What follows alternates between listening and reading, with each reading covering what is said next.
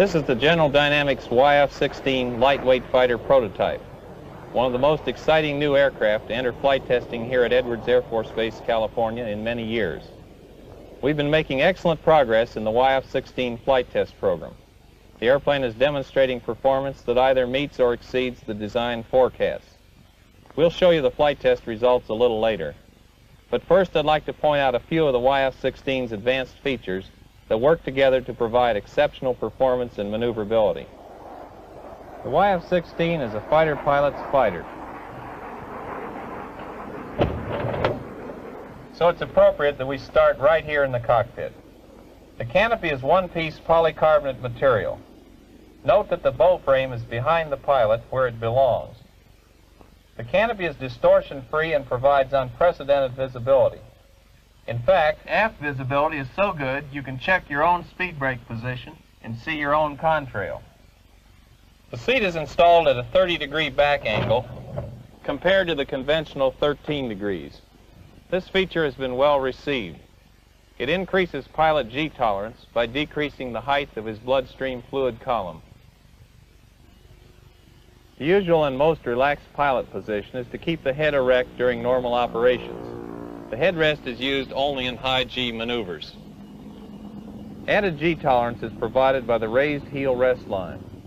The side stick and armrest permit precise tracking and maneuvering. One of the new technologies incorporated in the YF-16 is a fly-by-wire flight control system.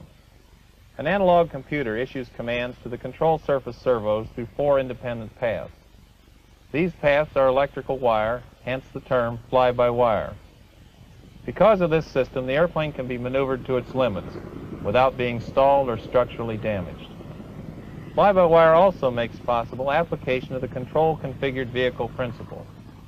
In the YF-16, this results from moving the aircraft's center of gravity aft, providing added maneuverability at all speeds and less trim drag at supersonic speed.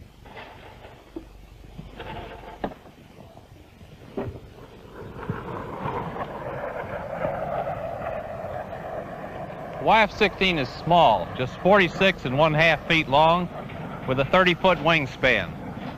The vertical tail stands 16 feet 3 inches above ground level. Comparison with other single-seat fighters is a good reference for aircraft size. It's comparable in size to the highly respected P-51, which actually has more wingspan than the YF-16. The MiG-21 is longer and has a greater radar cross-section.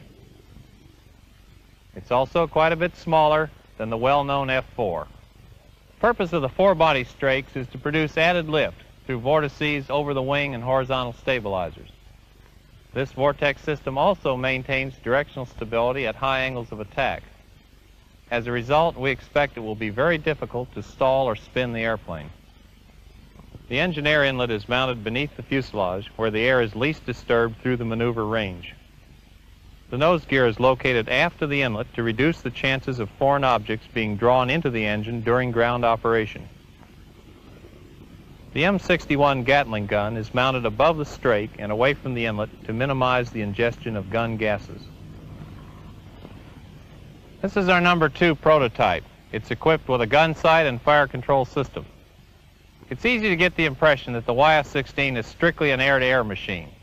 Actually, the airplane can carry a very respectable payload for air-to-ground missions, nearly 9,000 pounds of missiles and bombs.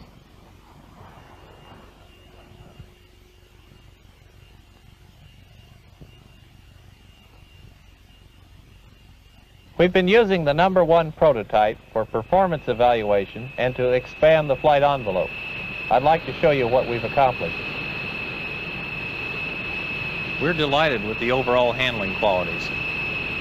During taxi, the new checkout pilot experiences the forced rudder pedals for the first time. He quickly becomes a proponent of force controls. Directional control is crisp and honest, both on the ground and in flight.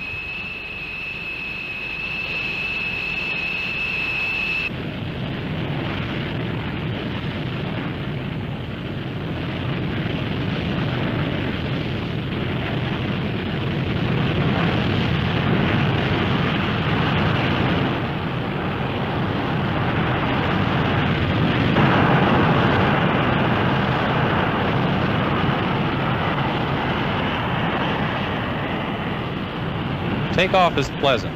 One feels very good acceleration from the F-100 engine.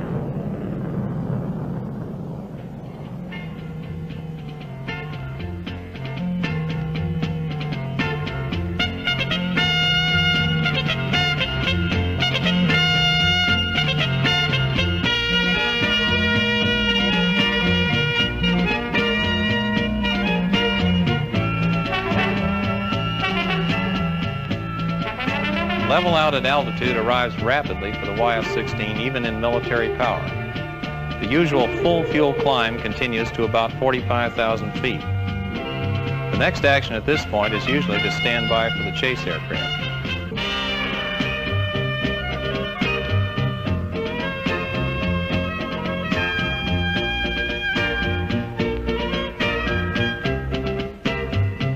Cruising at high altitudes is always a pleasure, but even more so in the YF-16.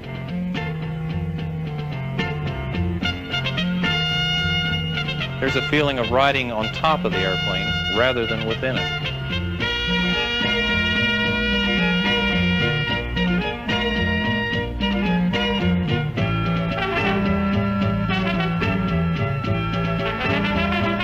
Acceleration is one of the YF-16's two best features. The Pratt & Whitney F-100 engine has 5 selectable zones of afterburning, the least of which provides supersonic flight at any altitude.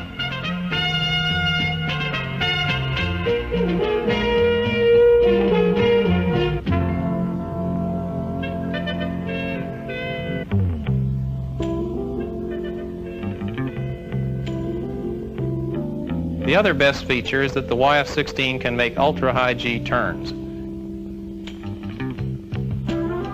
As mentioned earlier, the airplane can be maneuvered to its ultimate without interior reference required and without possibility of stall or structural failure.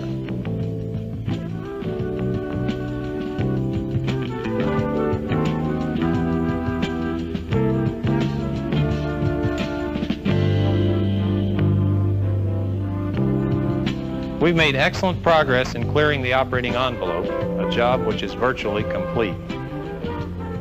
The first milestone was a 90-minute first flight of the ‑1 prototype. We went supersonic on the third flight, out to Mach 1.2. A 7.3 G wind-up turn on Flight 8. First afterburner takeoff on Flight 9, along with envelope expansion to Mach 1.63.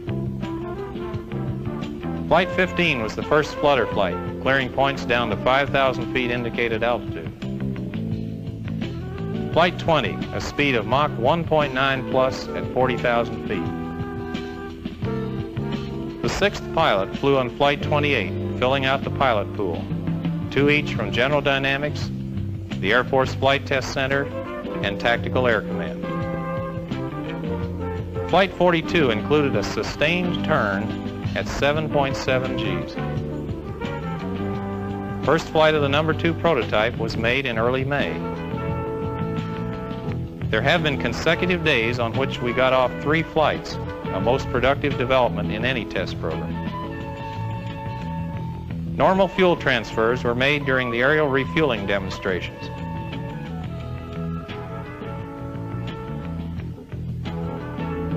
The YF-16 has plenty of non-refueled range, essentially twice that of fighters now in service. It has a radius of action exceeding 500 nautical miles with combat allowance. Its ferry range is more than 2,000 nautical miles, transoceanic.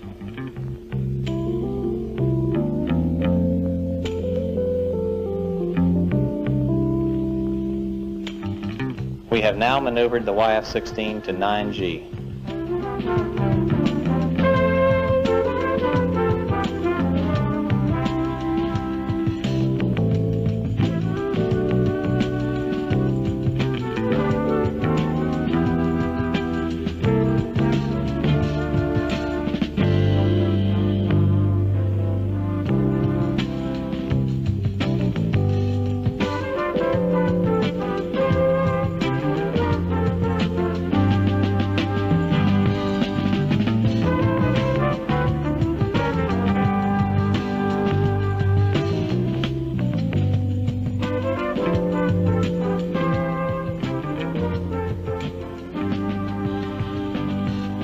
In the landing pattern, the airplane is normally flown at 12 degrees angle of attack.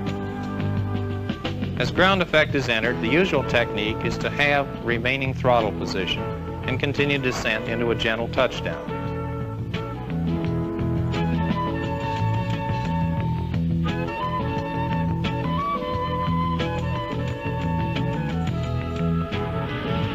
Then place the throttle to idle, lower the nose to the runway, open speed brakes and apply brakes.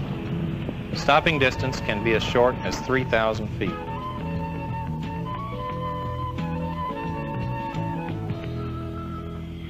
The YF-16 is proof that an airplane can be designed to cost without sacrificing performance.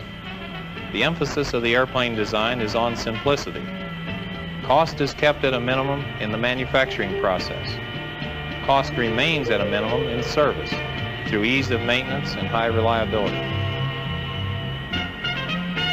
At General Dynamics, we're convinced the air combat fighter of tomorrow is here today.